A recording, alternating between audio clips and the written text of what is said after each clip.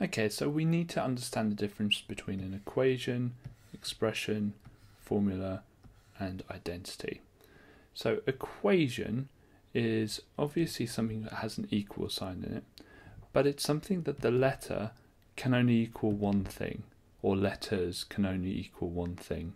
So it only works for a finite amount. I say one thing, actually there are circumstances where they can equal multiple things, but they can't equal anything.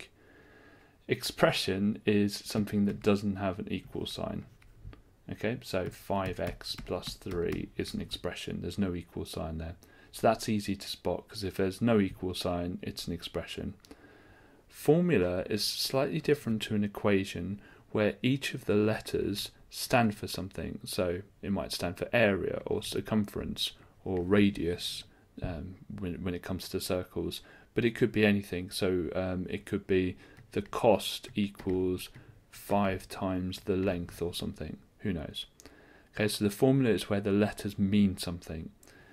Identity is a really strange one, where it just works for every value of something.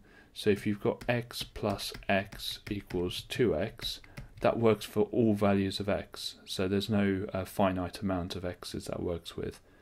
Okay, so for our question, it has an equal sign, so it's not an expression.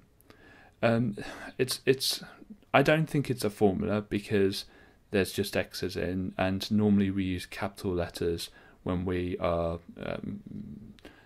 when they mean something. So A for area or C for circumference. Normally we use capital letters, so I don't think it's a formula. Now it looks like an equation, but if we look at the right hand side, and I'm just going to copy the equation down again, and 3x plus 2x, well, that equals 5x. So 5x equals 5x.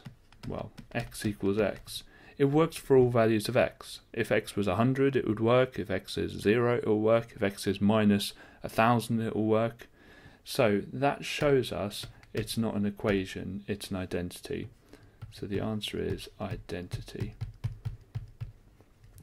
Now this is something that the more practice you do in identifying these, you get used to them pretty quickly, and you can identify the different 4 types.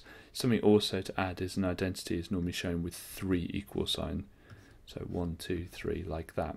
In the exam it might not show you that, because that's a bit of a giveaway that it's an identity.